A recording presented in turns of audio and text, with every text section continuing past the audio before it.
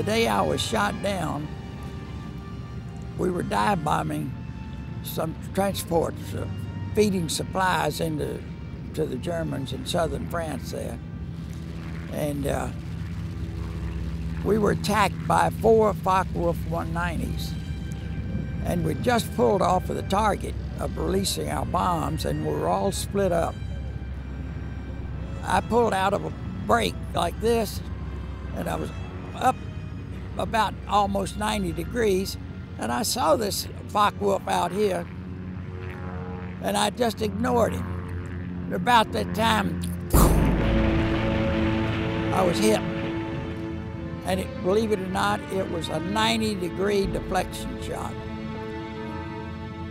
Well, I knew I had no choice. The fire was so bad, I just rolled it upside down, and I hoped that they wouldn't hit me again.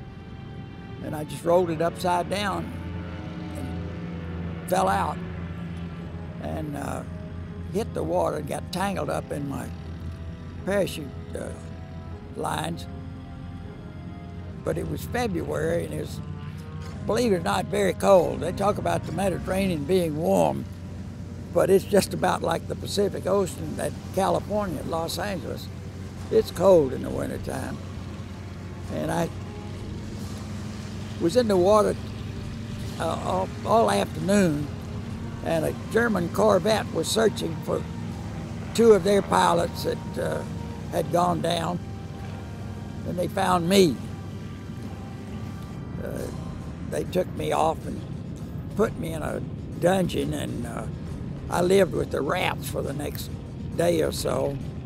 And then they took me out for interrogation. They took me to a real fine hotel that was a billeting spot for all the German officers in that area.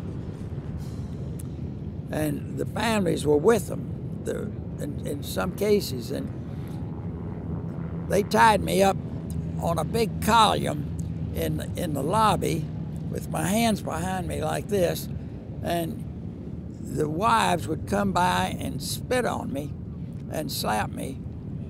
And I did understand why, because so many of them had lost their families and their homes in the bombings that we were doing. And I could see that was probably pretty natural, and I endured it.